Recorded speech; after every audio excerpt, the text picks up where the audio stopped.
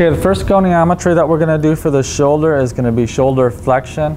Normal flexion is 180 degrees. This we're going to do in a supine position, and we're going to have the patient slide to the edge of the table as much as possible so that we can get the tip of the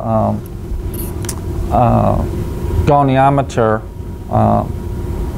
The fulcrum for this is going to be through the head of the humerus or just lateral to the greater tubercle, and the stationary arm is going to be in line with or parallel to the thorax or parallel to the table or floor, and then the moving arm is going to be aligned with the humerus, okay, or all the way to the lateral epicondyle. And again, the key thing here is to make sure that you can read the numbers on your side and make sure that you maintain alignment throughout the range of motion. So I'm going to have her move into flexion of the shoulder. And as she gets into full flexion, I want to make sure that this is maintained. My fulcrum and my moving arm is in line with the humerus, and then I can take my reading, which is 180 degrees. Next goniometry that we're going to do is going to be for extension or hyperextension of the shoulder.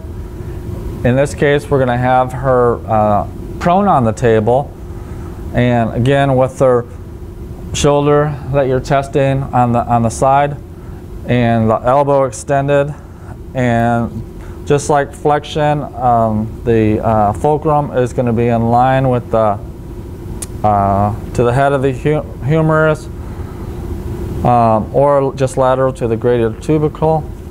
The stationary arm is going to be parallel to the thorax or to the ground, and then the moving arm is going to be in line with the humerus, midline of the humerus. Okay. And I'm going to go ahead and have her move into hyperextension or extension of the shoulder as far as she can. Again, make sure that the fulcrum, stationary arm are all lined up. And this should be, the average for this is 60 degrees.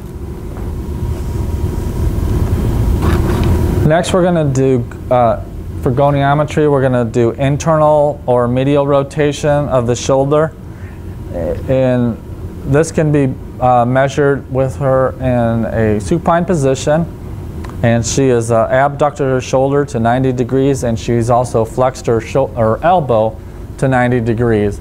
And I've also put a towel underneath the humerus to help elevate it to make it in line with the scapula. The fulcrum for this is going to be in line with the olecranon process, and the stationary arm is going to be perpendicular to the floor or to the table, and then the moving arm is going to be along the midline of the ulna. Okay. So once we have those landmarks, we're going to go ahead and have her move forward. Again, we can use this to the styloid process if we need to. And then the average measurement for this is 70 degrees for internal or medial rotation. We can also do external rotation, starting at the same position, 90 degrees abduction, 90 of the shoulder, 90 degrees flexion of the elbow.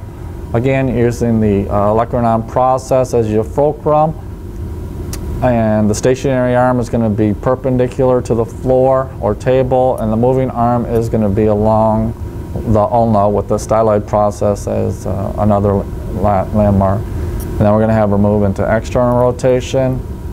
Again, trying to maintain those landmarks when we measure it. And this is about 90 degrees. Okay. Abduction, abduction, and I'm going to have her her arm extended in an anatomical position at her side. The fulcrum for this is going to be again right through the center of the head of the humerus. The stationary arm is going to be parallel to the thorax or perpendicular to the floor or table. The moving arm is going to be along the midline of the humerus as she moves, and then again we want to maintain those. Go ahead and move into abduction.